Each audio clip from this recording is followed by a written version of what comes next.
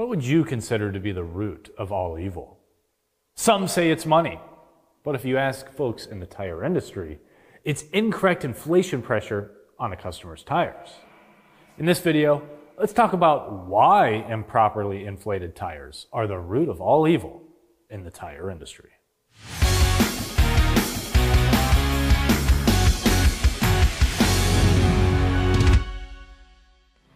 Underinflated tires are still an all too common cause of tire failures, and incorrect tire pressure will lead to short and potential long-term issues.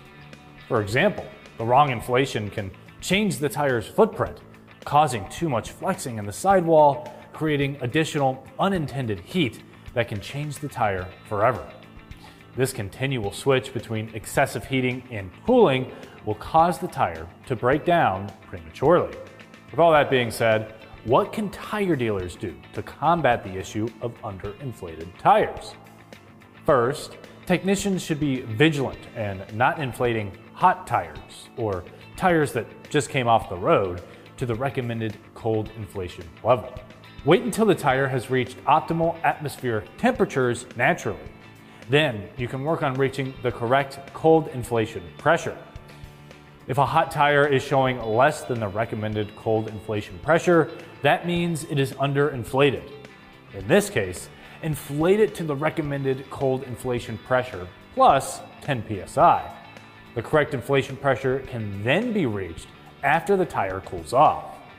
To calculate the cold inflation pressure based on atmospheric temperatures, technicians should inflate tires to the recommended level when a tire matches the surrounding air temperature.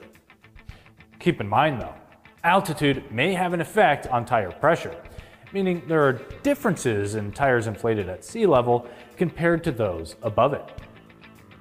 Remind customers that underinflated tires can cause reduced vehicle control, increased risk of a blowout, and less control in wet or icy conditions.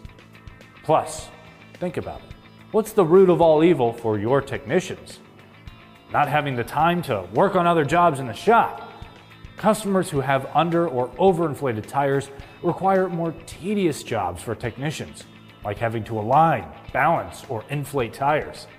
Yes, these are important service items, but time is money, and the less time your technicians have to work on other vehicles in the shop, the worse for your bottom line. For more tire and service videos, don't forget to follow us on Instagram, Facebook, and YouTube.